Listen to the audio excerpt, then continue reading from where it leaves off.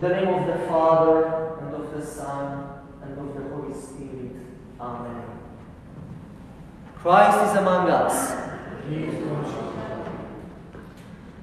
Beloved children, as you already see, we live in an ever-changing world. Nothing stays the same.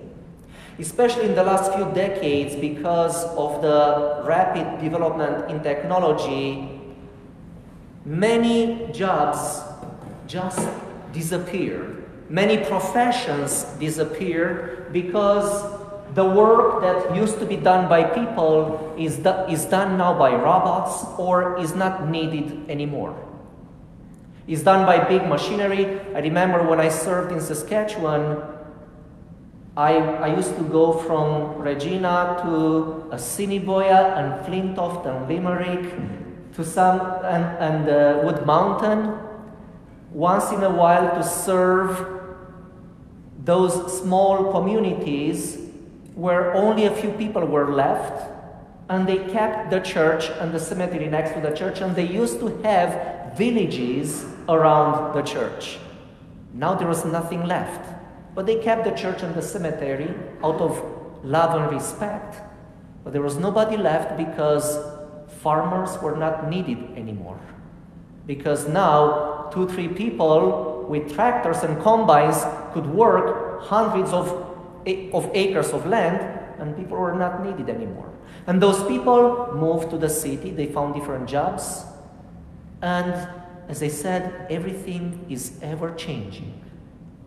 I'm telling you about this because I know that a while ago we talked about what you would like to become in life, what profession you would like to have in life. And it is very good, it is very wise to decide from a young age what career, what profession you would like to have in life, so that you could start preparing yourself from now for the profession, for the career that you want to have when you grow up. But I also want to tell you today to be flexible. If things change, if things happen, and the profession that you prepared for, that you studied for, that you are loving is not needed anymore, it's not the end of the world. You are not your profession. You are not your career.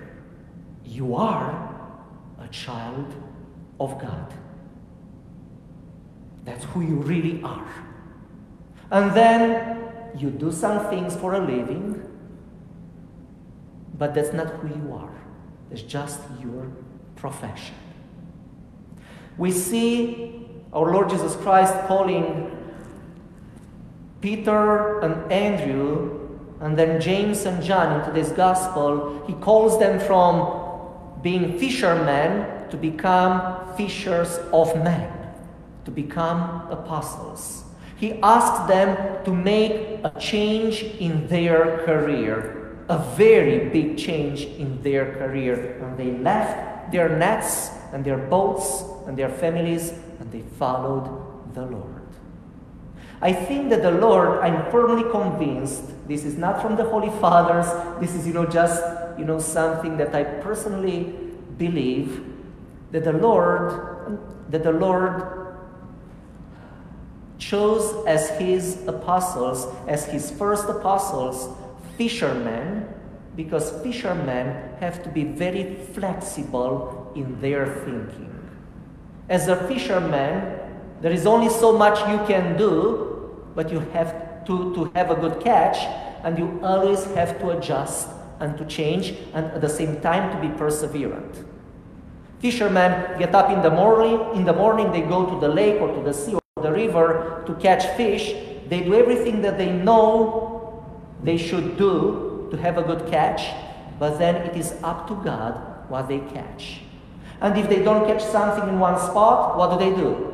They move to another spot. If they don't catch anything there, they try a different bite or a different place. They're perseverant, they don't give up. They're also flexible all the time, because this type of people the Lord needed as his apostles. Because as apostles, when they preached the gospel, sometimes the gospel was well received in some cities, sometimes it was not. And they had to be inventive, flexible, and perseverant.